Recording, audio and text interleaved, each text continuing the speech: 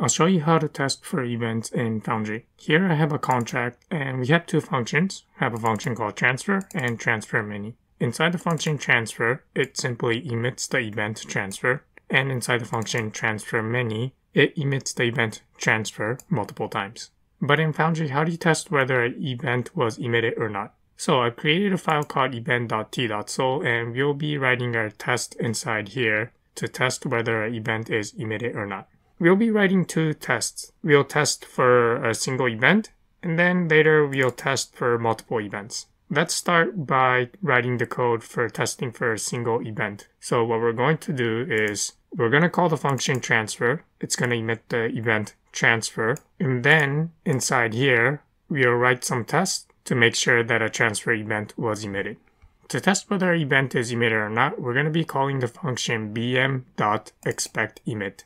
It's going to take in 4 inputs. The first input, check topic 1, tells Foundry whether it should compare the first index. Likewise, check topic 2 tells Foundry whether it should check for index 2, and check topic 3 tells Foundry whether it should compare the data for index 3. And then the last input, check data, tells Foundry whether it should compare the rest of the data emitted by the event. To test for events, first we need to tell Foundry which data to check.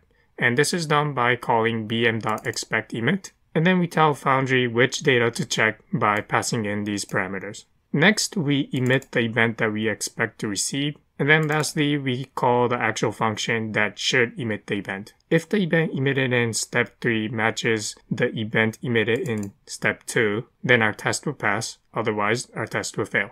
Okay, so let me show you an example. Let's start with step 1. For this example, we'll check for index 1, index 2. Since the event transfer, notice that there are 2 index data. So back in our test, we can only check for 2 indexes, topic 1 and topic 2. And then we'll also check for the rest of the data. So to do that, what we need to type here is bm.expectEmit. We want to tell Foundry to compare the event that we're going to emit and the data that is going to be emitted when we call the function transfer on this contract. And we want to tell Foundry to compare the first indexed data that was emitted. So here we'll type true. And then we also want to compare the second indexed data. So we'll also tell true. For the transfer event, only 2 datas are indexed, the address from and address to. So there is no third data that is being indexed. So here we'll type false, telling Foundry that we don't need to check for the third index data. And we also want to tell Foundry to check for the rest of the data. So we'll put the last parameter as true.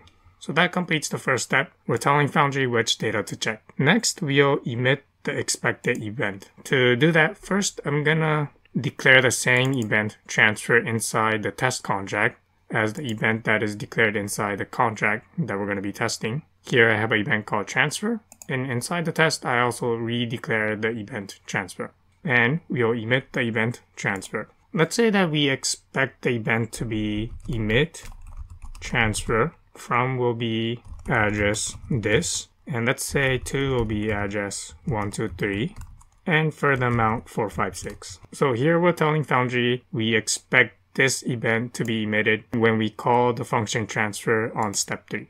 So step 3 is actually calling the function that will emit the event. The function that we're going to be calling is the function transfer. So here I'll type first the name of the contract. The name of the contract, I named it E. So say e.transfer. From will be address this. To will be address 123 for the amount 456.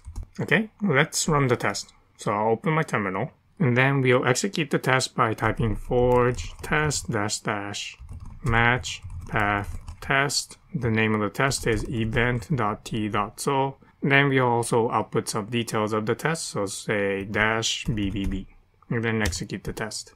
And our test passes. And just to show you that we can make this test fail, we'll change the actual data that was emitted. Let's say instead of saying the 2 addresses 1 to 3, we'll change it to 1 to 4. Save the file. So here Foundry is expecting that the transfer event will be emitted with the data from being address this, 2 will be address 1 to 3, for the amount 456. But the actual event that's going to be emitted will be from will be address this, to will be address 1 to 4. Notice that here we're saying 2 should be 1 to 3, but the actual 2 will be 1 to 4.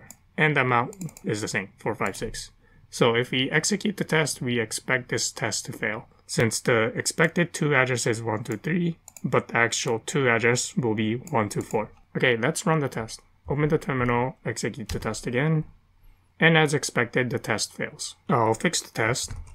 And then next, I'm going to show you another example of expect emit. So here we checked for all of the data that was being emitted, but instead we can compare only some of the data. So what we're going to do is only check for index 1. This means that we're not going to test for the data emitted for index 2 and for the data. So to do that, first I'll copy all of this, paste it here, and then next I'll remove the comments. And then, so this test, we're only going to check for index 1. We're not going to check for index 2. We're not going to check for index 3.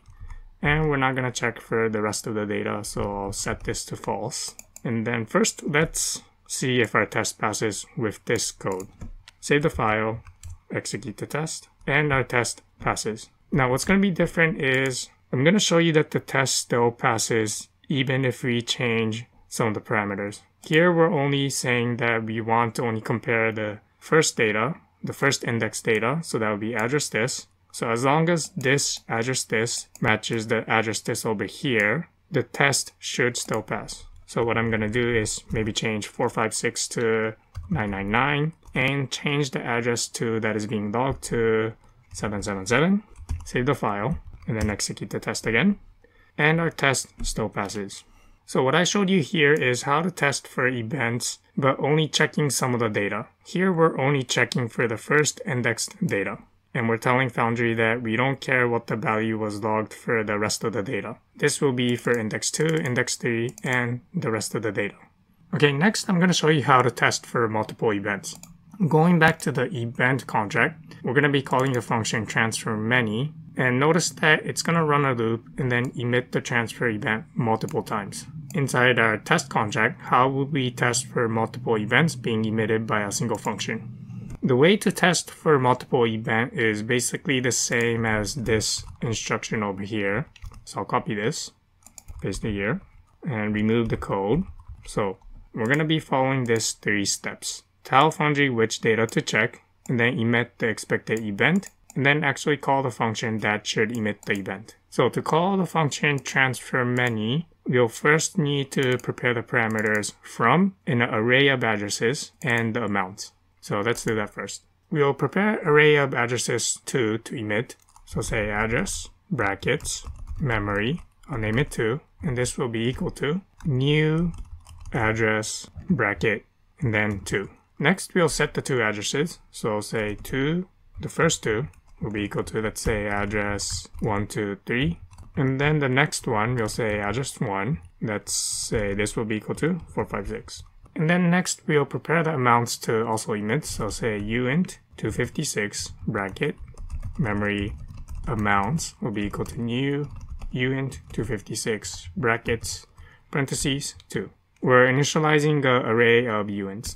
And then say amounts of 0. Let's say this will be equal to 777. And the next amount, let's initialize it to 888. So now that we have the parameters to pass to the function transfer many, next let's tell Foundry which data to check. Because we expect 2 events, we'll need to run a loop. So say for uint I less than 2.length I plus plus. And then inside here, we'll do what we did over here. So we'll need to execute expect emit, and then also the actually emit the event that we expect to be emitted. Paste the code, and we're going to be checking for all data, index 1, index 2, and the rest of the data. And we'll transfer the event from this contract, so that'll be address this, 2 will be stored in the array 2 of I for the amount of I. So this is step 1 and 2 inside here. And then next, we actually call the function that should emit the event. So what is that? I'm going to be calling the function transfer many. So here I'll type e.transfer many. First parameter is from will be address. This 2 will be the 2 array that we prepared over here, and the amounts are the amounts that we prepared over here. Save the file, and let's run the test. Open the terminal, and then run the test again, and all of our tests pass. So that is how you would test for multiple events. You first tell Foundry which data to check, and then emit the events that you expect to receive, and then actually call the function that should emit the events.